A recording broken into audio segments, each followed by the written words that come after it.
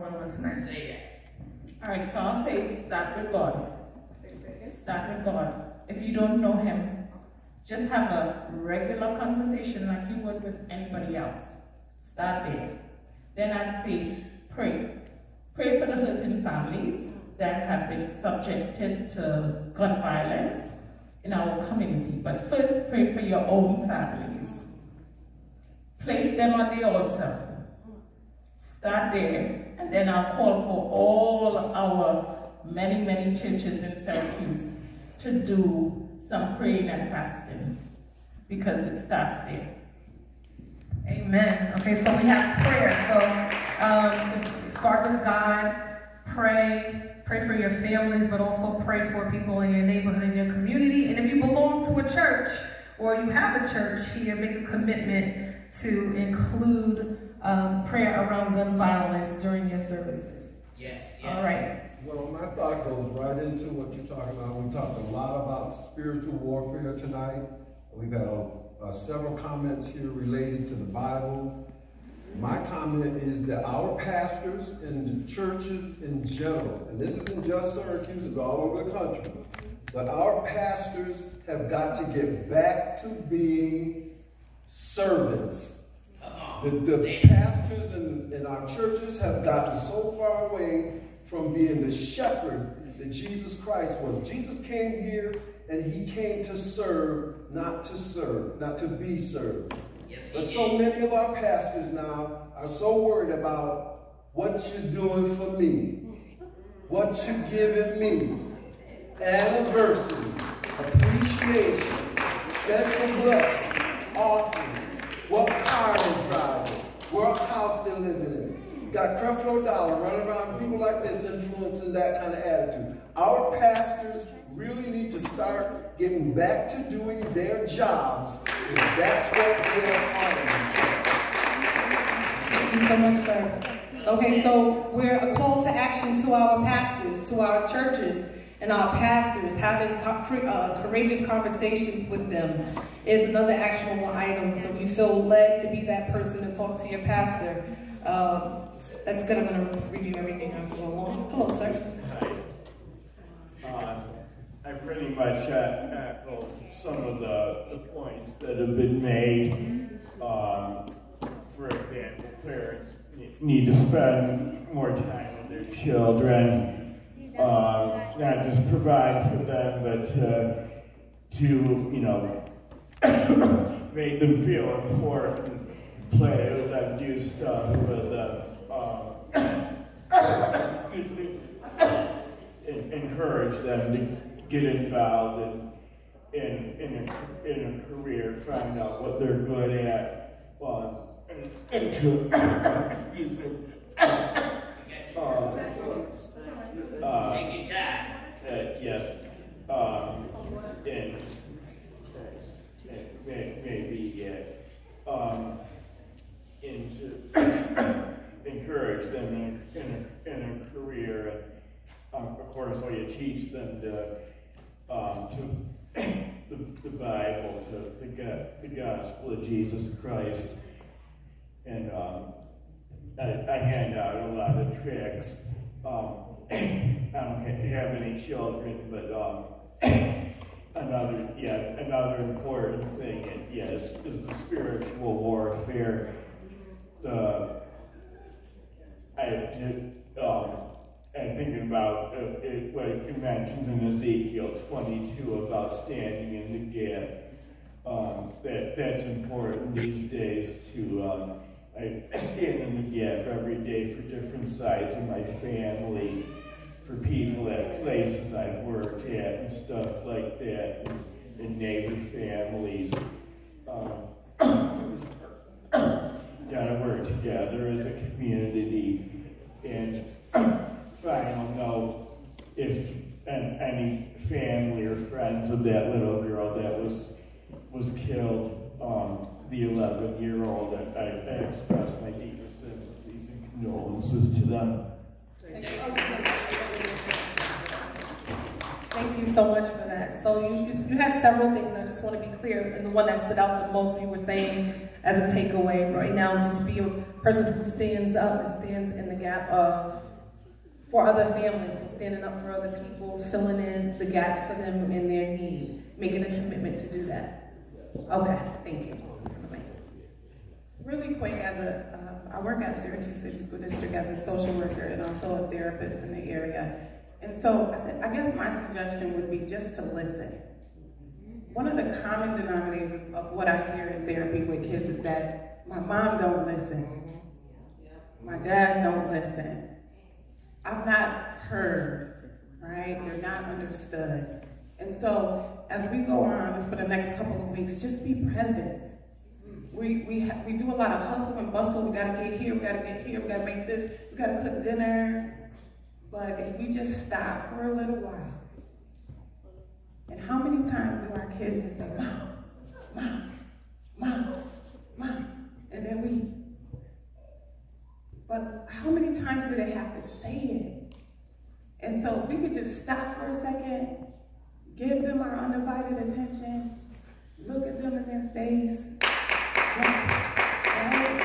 And just be in the moment with them. Yes. And it's a struggle because a lot of times people are like, I just want you to work with my kid, fix him, fix her. But I can't fix him without getting in the home. Say that. It's the system that they come from that needs to be fixed. Not just the kid. Those behaviors are for a reason. So we have to get involved in what is the reason, what's happening at home, right? And so just being able to be present this week is going to be, for the next couple of weeks. When you drive, be present. There's so much you can see. There's so much. We are just walking trauma, just survival, just on survival mode. Just listen to what's happening to them. That's all it's so huge. They just want to be heard. They want to be understood. They want to be hugged. Yes. They want to just hear, I love you. Thank you so much for that. So all the things that we heard so far. Oh yes, come on. My sister here, right here. Just very quickly, this was already said, but it was resonating in my spirit before you said it. Consistency, and I think that that's something that we can all do in the next couple of weeks. And those of us that are social media people, hashtag Syracuse Cares, hashtag we are a neighborhood, right? Those are the things that we can do. And I am publicly speaking as a woman of God, a woman of faith, as a minister, that I will personally touch those ministers who have valid reasons for not being here tonight, to make sure that we are praying consistently for our community. And I'm going to do my level best to make sure that my brothers and sisters in the faith will be with us at the upcoming meetings. Thank you. All right, so I'm going to make sure all the panelists do close out with something, with a final thought. But if you can, just for a moment again, I'd like you to think about something. Close your eyes. Close your eyes, everyone. If everyone can close their eyes, you can close your eyes. Close your eyes. Close your eyes. Come on, Karen. Okay. Did you know that the human brain receives 90 million bits of information every 60 seconds? And it processes only 4 million of that 90 million bits of information from its peripheral view and from what it hears. Think about this. And when you think about the power of influence and marketing and the things that form our thoughts and our subconscious thoughts, think about that. The mind, protecting the mind. We heard that a lot today. We heard love. Love, when the Bible talks about the heart, the heart is a representation of the mind. And then there's some interpretations where it's talking about the heart from the emotional standpoint. But it all goes back to our mind. We have to protect our minds. But if that little bit of information for you, hopefully can help you is that right now, you should see darkness with your eyes closed. The only thing that should be influencing you, and hopefully if you're concentrating, is a little light that will start to form with your eyes closed. And if you don't see that light now, that's okay. You can practice it when you get home. Because you get to that light by clearing your mind. And when your mind is clear, that is your power. That's when you start to pray.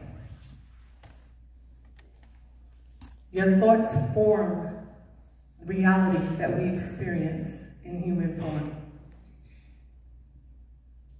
So the task that was set tonight, get 3 people. If you can commit to bringing 3 people to the next meeting and make it wider. If you could commit to praying for yourself, your families, and then the families in your community and others consistently.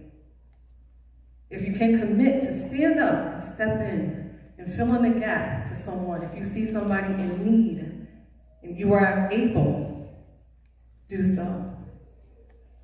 If you can just tell somebody, not just for the next month, but for the rest of your life, if you feel led to step up and pass on the message of anything that you heard tonight to someone, please do so.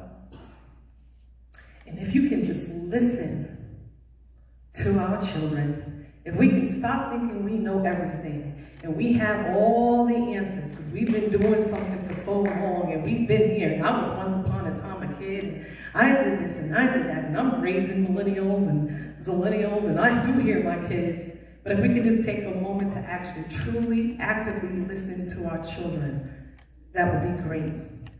And lastly, if we can get some people to commit to pass on a message to our leadership, our spiritual leadership with our pastors, of things that were happening here tonight and the next meetings, and just keep them abreast, but more importantly, to remind them that they are the shepherd and not the sheep.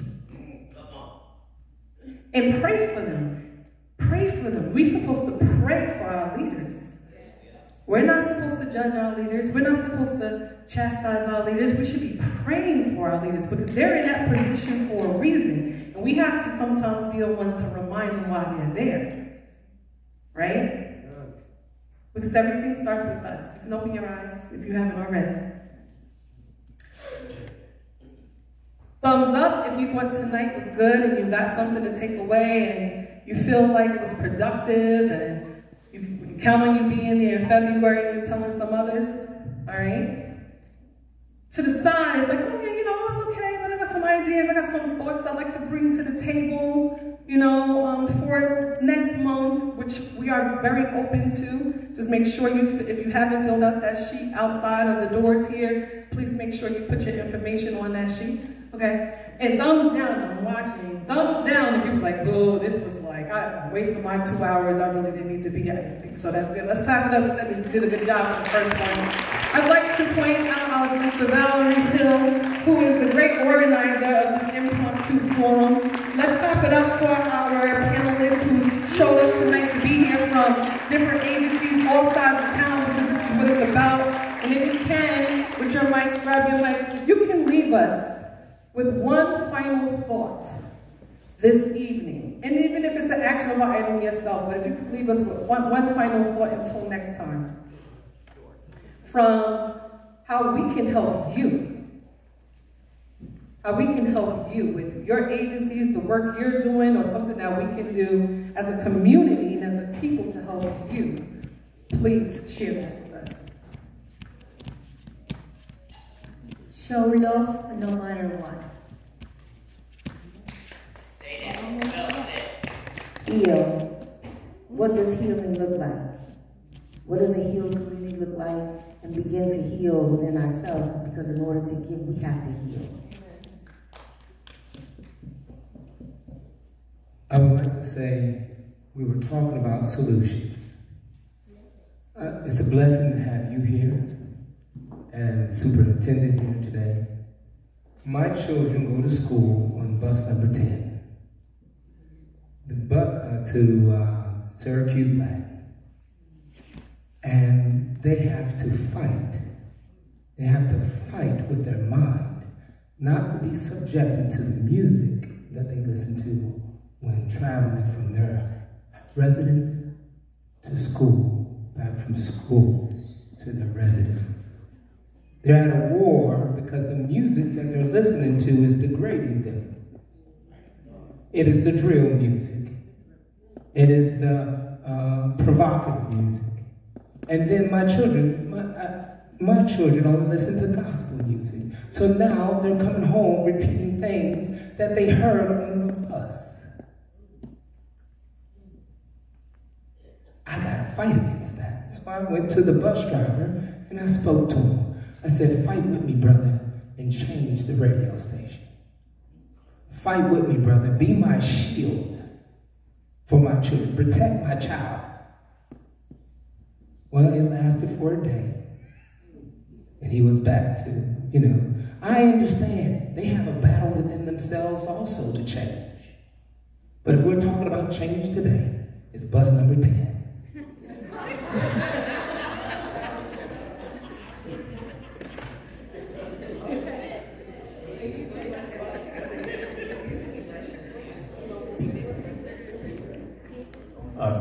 Thank everybody for coming out and being attentive. My last thought is, just be aware and be mindful when you're dealing with the young people. A lot of our young people are depressed. They have heavy hearts. They're losing their friends at a rate faster than what some of us experience. So be mindful of that when you interact with young people before we become judgmental and try to point out their behaviors. Have a level of mercy and understanding because they feel too. I think sometimes as adults we forget that. And we just put these expectations on our children that they can't meet at this time because they don't have the tools to. Say that. So you have to, anytime you interact with young people, you have to impart a tool and remind them of that consistently until that tool is put to use. So just be mindful of the state of our young people. Thank you so much. And Ed? Yes, just like to say I'm very, very proud of Ms. Hill. She put it together. We talked about it a lot, and she put it together. And I think she was standing ovation on that because everybody needs to stand up and clap for Ms. Bell because she really put it where it had to be.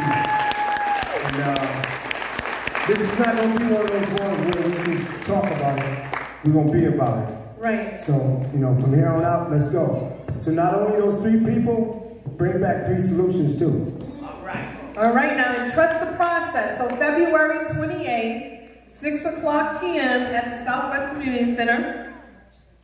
And March 3rd, it's going to be all youth. So March 3rd is going to be look at that. See how we're working? March 3rd will be all youth. And so February we'll have a game plan to talk about getting in front of all the youth in March 3rd. But February 28th, please make sure you show up to the Southwest Community Center. Please commit to bringing up to 3 people with you for that as the action item. And then this is how we're growing. This is the cause and the effect. So thank you so much for coming out. Have a blessed night. And don't forget to pray. Say that.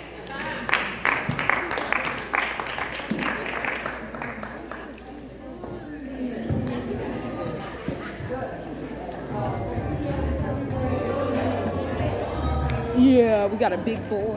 Make sure you guys like and subscribe. Yeah, we will.